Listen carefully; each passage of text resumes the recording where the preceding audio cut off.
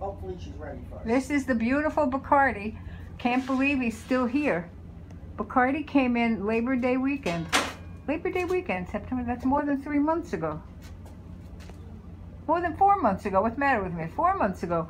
He was found by a policeman who took him home for a few days, and I think he really wanted to keep him, but I guess they weren't really in a position to have a new dog at the time. He had a microchip, and he was already neutered, but the microchip had no information on it, so our guess is that he came from another shelter, maybe the city, maybe New York City shelter where they microchip, but they don't put the information in. The person has to do that. Anyway, he's dog friendly, and he could live with a cat with an experienced owner. He's not aggressive in any way. He wouldn't hurt the cat, but he would definitely expect to play with the cat. So he'd have to have somebody who was cat savvy, who would know how to introduce them properly and, you know, maybe keep them separate for a while.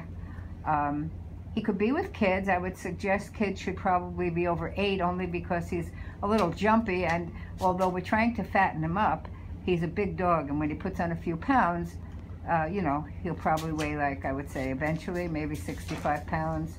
Now he probably weighs 52, 53 pounds, but you can see his ribs.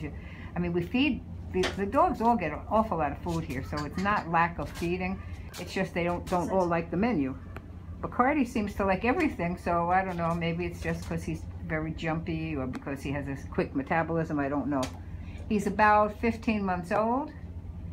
He's, we believe, a pit mixed with a Pharaoh hound. That's not hard to figure out with those ears. And he's a really good boy, so if you're interested, give us a call, 201-981-3215. Thank you.